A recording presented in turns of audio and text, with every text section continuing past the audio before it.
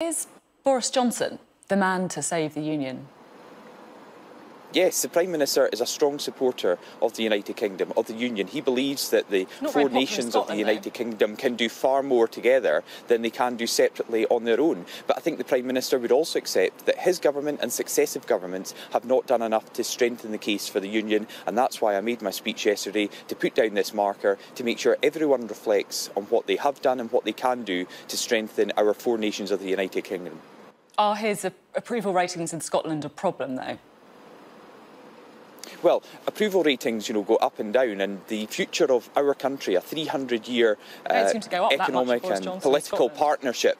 Well, I was just saying, Sophie, a 300-year political and economic partnership that has served Scotland and the UK well doesn't rest on if one individual is popular or not. This is about what our country means and what we can do together, united as one nation, working together.